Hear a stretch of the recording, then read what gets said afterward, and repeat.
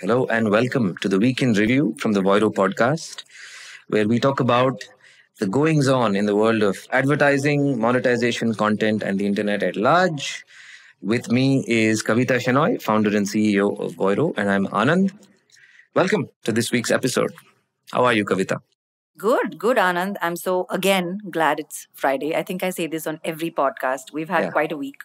Yesterday we had almost a 15-hour day where I opened my eyes and I saw you, and I before I went to sleep, we were on a call. Yeah. But it was a great week, and I hope it continues. And we have our Singapore trip coming up. Very excited. Very excited. It's been more than 2 years. Yeah, that was your last business trip out, right? That was. Nice. Okay, so I got up on Monday morning and I sent you all Scott Galloway's Mercy or Malice. I think that's what his his his blog is called, and he speaks about TikTok. And then eMarket also covered the entire TikTok revenue that was released, and it's astonishing. And his article is called Tick Tick or TikTok Boom, right? And Netflix, unfortunately, is going through a bad time. They were valued at some point at $300 billion, and today they're at 80 billion. And TikTok, surprise, surprise, is at 360 billion. That's insane. And counting. Were you ever on TikTok when it was popular? I know India, we've banned it and things like that, but I mean, there's lots of stuff happening on Instagram. I am not actively on any of the short video apps, but there was a point where I wanted to see what the fuss was all about, and I'm probably betraying my age now a little bit. But I downloaded TikTok, and the next thing I knew, it was 6 hours later. So I get what the the statistic is that every video on TikTok is about 25 seconds long, and the average time that they spend is about 11 minutes. So technically, if you had to use TV terms, it's about you watch about 26 episodes in one sitting. And the thing is that everything is so fast, it's so well choreographed, everything is so well done. It's quite mesmerizing. But it has a bunch of downsides as well. But before we get to the downsides, the upsides of it is that it's commanding about 2% of global ad revenue, which is insane. Their worldwide ad revenue is about 4 billion and was 4 billion, and they're moving to about 12 billion this year, 3 times. And the US accounts for 50% of this, which is nuts. And if you take in Douyin, am I pronouncing it right? Which is the Chinese TikTok version, and TikTok, they account for about 5% of overall ad revenue. So to put into context, Twitter and Snapchat both have 5 billion in ad revenue, which, I mean, they were around before TikTok. Everybody was there. They're trying to copy a lot of stuff that TikTok was doing. I remember when Snapchat came out with that entire rainbow from your mouth business, and we didn't know what was going on with Snapchat. Before we knew it, TikTok came and pulled the rug out from under their feet, right? So some of the things that we were talking about on TikTok, the highlights obviously is that it's an extremely engaging platform. Advertisers are looking at it in a very, very different way. They are doing a lot of things in terms of brand advertising and content development along with influencers, and then they're promoting what influencers have created for the brand, which is a very interesting take versus just plain Jane advertising or product placement and so on and so forth. There is this thing which is also which is like a movement across the world, which is talent liquidity, right? Earlier, you'd hear stories of people from Allahabad making their way all the way down to Bombay, or somebody catching a flight and going to with LA no money in their with pockets. no money in their pockets, and then making it big. And there was this whole rags to riches story that was specifically to do with changing geographies. Even us, we keep asking ourselves, should we move out of the country to be successful? Because there were a huge number of people, even in our friend circle, who've left us and gone away to different countries. But with TikTok today, we find that there is a huge amount of talent liquidity because of the access that TikTok gives them in their creator tools for them to have great creatives, great content at a click of a button. And today there's so much happening in smaller towns. I know a friend of yours actually manages influencers, right, and brings them on board and things like that. And that kind of job didn't even exist earlier. So there are going to be so many secondary effects of just this company becoming as big as it is. But the downside is this whole what we're the attention arbitration as we're talking about. I mean, today kids can't watch long form content that was made maybe 2 years ago. It's too slow. I find stuff that was made maybe in the 90s a little too slow for me because the editing is not sharp enough, the storyline is a little slower. I mean, Yeah. I'm like, get there faster, right? And they're not getting there faster. So my kids are currently on a digital detox in my house, but I keep telling them after this article that your prefrontal cortex is not developed, so you can't make any decisions and you can't control your impulses. But it's a joke in the house right now, but it's serious because there are going to be huge impacts of what we are doing to our children today, and TikTok can either become one of the flag bearers of the biggest revenue in the video space, or we're going to look at a huge meltdown of the future generation because we don't know what kind of effects it's going to have. One of the things that fascinates me is every time I read a story about what TikTok has opened up, which is not just TikTok, but TikTok and their competitors here in India, everyone from Moj to Takatak to Josh. There are two things that fascinate me about the entire story, Yeah. despite me not being a consumer of the app. One is the sheer mathematics of TikTok and short video as a Yeah. format, and two is subcultures. The mathematics, of course, anywhere I look, my jaw just I haven't picked it up from the floor just yet. All the statistics you mentioned, but Anil, our CTO, was talking to us a couple of days ago about how TikTok has actually unlocked a new pool of attention because the way to consume TikTok, like you said, 25 second, 20 second, 10 second, means that it has the ability to fill up a lot of space. When I think about advertising and I trace it back to the last 30, 40 years, a lot of advertising was built on this concept of a limited supply of attention. And if you go all the way back to simpler times with morning newspapers, families who gather around a television in the evening, and maybe the radio if you have access to a car, if you had access to a car, attention was still limited. Today, what TikTok has done, and Anil was talking about how a lot of people look at TikTok or reels or shorts in between meetings, during meetings, in between conversations, while commuting. The mathematics for me that's most interesting is this asymptotic nature almost of how the pool of attention is inching closer and closer and closer to the pool of time itself. And that seemingly infinite pool is actually also not that infinite because everyone's competing for that pool. Reed Hastings, I think, back in the early days of Netflix, made this statement that still sticks with me, which is he said Netflix's biggest competitor is you going out for the evening. Yeah. So this competition for the same pool of attention, for the same pool of time, for the same pool of entertainment is, I think, what everybody from cable to print to digital to different apps are now, including folks who are building for the metaverse, are sitting up and realizing that they're all part of the same game. It's just that they're approaching it from different angles. But also subcultures. I was reading one of the annual reports, I want to say 3 years ago from Douyin, which was shared on Twitter, where they were talking about how if you look at TikTok in Asia versus TikTok in the United States, the demographics of people who do dance challenges are fundamentally different because in Asian countries, a lot of folks were native to smartphones.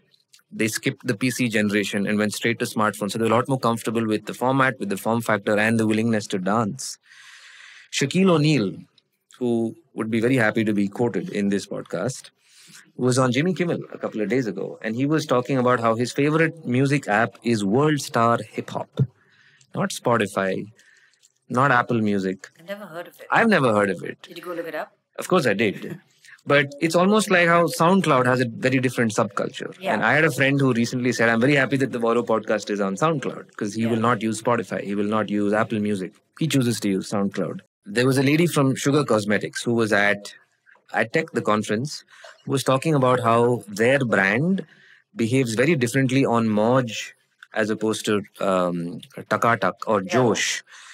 Because one of them is more educational, one of them is more entertainment content. So the subcultures of these apps also determine the mathematics of why someone advertises and what they come there to do. So it's just unlocked a different universe. This concept of why somebody advertises, right, on TikTok, there are so many ways to make revenue, and they're not sticking to just one, and they're constantly experimenting. Recently they have rolled out live subscriptions, which means that if a user if a content creator has about at least 1,000 followers, they're able to charge their users a monthly subscription for live.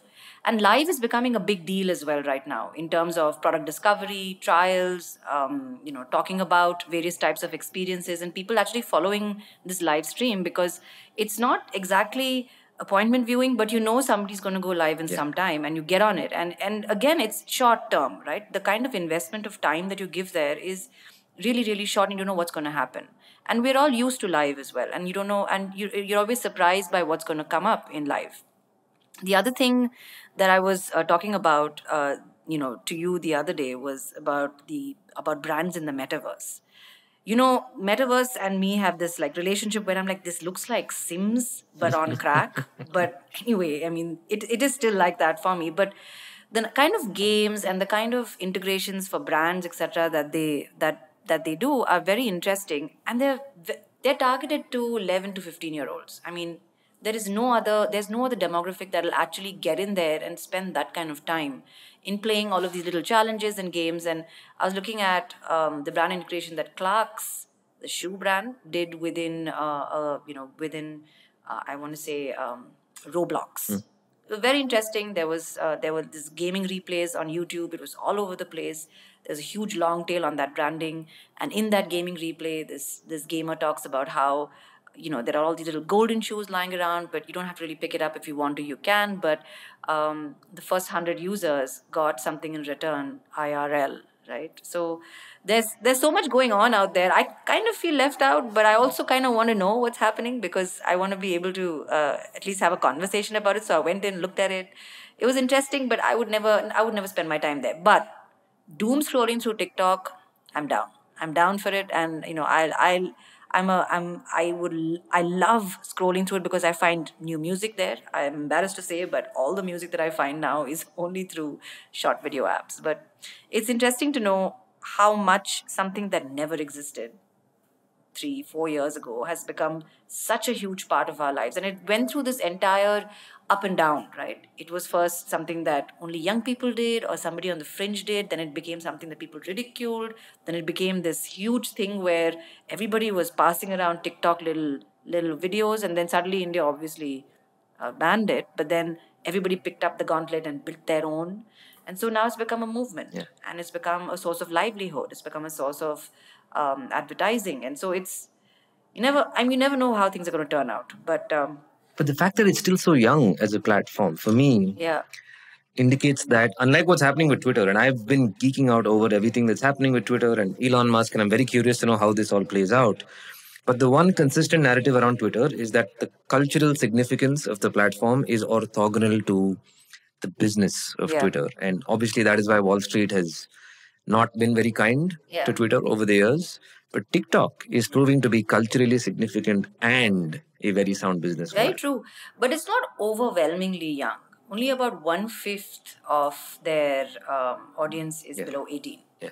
So it's a growing population, and it's one of those it's that age group that grows up really fast, and they're in two different age groups really quickly. So Anand, you listened to Peter Kafka's recent episode from Recode. What do you think?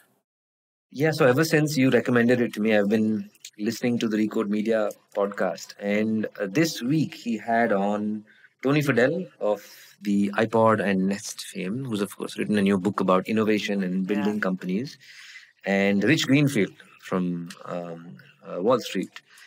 And among many things, they were talking about this catch-22 situation where we had a reasonably stable cable model, which was high margin. And now consumers have gone ahead and are on streaming apps, on TikTok, and their attention is now focused on a different platform where business models aren't entirely cooked. And while Netflix is still okay, given they've achieved scale, every other cable company thought that streaming was the next big thing, and they pumped a lot of money in there. And now they're waking up to the fact that that business model is going to take probably two more iterations or two more evolutions before it settles down. And they still have a business model that's already there, that's thriving. That's right. That's giving them a lot more money. That's right. And so it takes me back to something Kara Swisher was saying, I think, a couple of weeks ago about swapping digital pennies for cable dollars or traditional dollars or print dollars or something like that. The other way around. Or the other way around. Yeah, because, it's lesser than swapping cable dollars for digital pennies. Correct. Right. Yeah. But that's an interesting space to be. And of course, they also talked about whether or not Elon Musk should buy Twitter. And oh my God. That is, I think, going to be a constant topic for at least the next 3 to 4 months. Do you think they'll make a movie? Yes, of course. I'm sure someone's already writing the script, but I would imagine they will.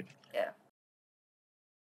But that was an interesting podcast episode. And he just launched another one about misinformation. So I'm interested to see what Peter Kafka is going to talk about over the next few weeks. Yeah. You were also going on and on and on about this whole Discovery, Warner Brothers, this whole thing with David Zaslav. And you have a lot to say about it. So let's hear it. Yeah, so on the one hand, I remember it was last March or April when the announcement first came out that AT&T was going to spin off a bunch of their acquisitions. And everything from Turner to effectively creating WBD as we know it today. And it took them a year to do it. In most conversations around the sustainability of streaming companies, it typically will end with, okay, so it's going to be Apple and Amazon, or Apple, Amazon, and Disney Plus. The folks who have diversity or the folks who have balance. The WBD entity finally took shape, I think, in April, and the first earnings call was held by David Zaslav, who's their CEO. And it was interesting because he, of course, went after every streaming company. He's an aggressive chap. But he was talking about how the biggest strength that WBD has is balance in the portfolio that they offer. And I went back to something you had shared on our Slack channel, I want to say 2 years ago, which was Recode Media's diagram. Oh, yeah. Which we discovered is no longer hard-coded and has got a lot of HTML so elements. You can't download the image. I tried downloading it and sharing it with our team, and it made no sense to anybody. Correct. Because it's clever because it's going to change, right? Yeah. But I had to spend some time trying to figure out who owns who right now. But David's comments make so much sense because he was talking about how he's had to make some tough moves. Mm-hmm. He shut down CNN Plus because they already have a bunch of properties and CNN Plus didn't really fit in. He's pulled the plug on a DC movie that was mid-shoot. He's had a bunch of senior executive layoffs. So he's been doing some stuff behind the scenes where he said, look, we have premium content, we have filler content, we have cable, and we have streaming. And he believes that one of the things that will set them apart is the fact that they have balance. And they also have multiple tiers. They have the premium tier, they have what's called Ad Lite, and they also have a completely ad-supported tier. So they have the ability to basically cater to everybody. And if they make the right moves to steady the ship, I think these are the folks who can weather the storm. Folks like Apple, folks like Amazon who have large coffers, and folks like WBD who have so much going for them that they just need to weather the next 24 months. And I wouldn't be surprised to hear about them more and more and more alongside Apple, Amazon, and Disney Plus. While, of course, Netflix shows us the way to survive on the back of what they have already built. So it's going to be interesting, but I suspect we're going to be seeing a lot more of them. Yeah. That article, that was a Wall Street Journal article, yes. which was linked off from Ben's article, yes. Right? From Statutory. But that article is very, very interesting because it's representative of the times that even we are in as startups, as organizations today, because capital is drying up, and there's a lot of focus on what we can do in actually making ourselves profitable, moving closer to getting more capital in an efficient manner and spending it in an efficient manner. And going back to the TikTok story, TikTok is actually poised very well to attract more marketing dollars into advertising because they seem to be very effective with bottom of the funnel stuff as well, not just top of the funnel branding, things that actually cost a lot of money, but it's very hard to draw a straight line to actual conversions. And with this article as well, when he was talking about how he's making all these cuts, and it also says he pulled a plug mid-shoot. And he also asked about some Clint Eastwood film, saying, why did we produce it?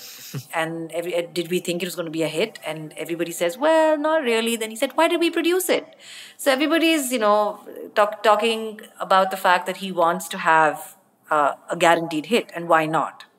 One of the things that struck me of what was said, even in that earnings call, is that he said that we're not here to win the direct to consumer streaming war spends, right? Which is true. They have spent decades building their audience. The new guys are spending to actually get an audience. So it makes sense for a Netflix or even an Apple to spend that kind of money to announce that here is another choice. But Warner, Discovery, they have huge content slates and they already have a huge following. So there is no reinvention of that wheel necessary for them, and they have to like double down on creating good content. And I think he was also one of those pioneers where they said that they will reimburse production on Discovery. I remember this was a rumor when a lot of Discovery shooting was happening in India, especially with the safaris and things, and people would actually spend their own money, produce it, and then sell it to Discovery, and they would reimburse it. But they were not ponying up money up front. So they were always very smart about how they spent money. But it makes sense because they don't need to spend this kind of money trying to do something that somebody that they're not on the same comparative line. Anyway, so yesterday we had an interesting conversation with somebody in the US in the publishing space. And he was talking about, and we're trying to get into the US as well with Voiro. And we are talking to all these different people and trying to get a sense of what the market is looking like, because India is not on the same platform or the same time as they are in terms of ad operations. And he was saying that back in the day when programmatic came on, that the entire industry kind of over-indexed on programmatic because it was so easy to adopt. It sounded so easy to do, right? But down the line, what happened was that everything went into a spin. People started to get commoditized, as in the CPM started to get commoditized. There was a lot of data being thrown at them. And there's so much that's happening right now in terms of over indexing because it's like you keep saying, the current thing, right? It's the new current thing. And all what we're seeing this week was about how people have to hunker down, double down on doing things that are valuable.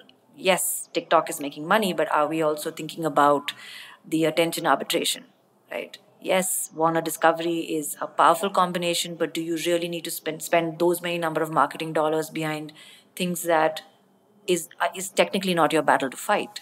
And programmatic is the way forward, but are we over indexing on it? And India has really not yet caught up. The big guys have not yet caught up the way the US has. We're still fairly direct IO, but there's a lot to be unpacked here in terms of saying yes to something without really rolling it down the street to find out what is the impact, secondary impact, the industrial impact, the future impact of whatever decisions we are making. And I'm excited to see what comes off all the regulation that we're trying to put in, because we don't want to strap marketers. We don't want to switch off cookies, because I want to have ads that are relevant to me. And I'm hoping that the fact that I'm giving certain types of cookies will actually make these ads far more relevant, because the nonsense that comes after you if you switch off cookies, because you're just open to any kind of advertising, which I really don't want. I'd rather have a specific set of advertising. So it's been a good week, and I hope whoever has been listening has got good information, and I hope our accents have cleared up a little bit, because I know one of Anand's friends listened to us in Amsterdam, and he gave us a couple of pointers, and we were like, oh no, that's our accent that's coming to the fore. But anyway, this is Kavita and Anand, and we will see you next week. Bye.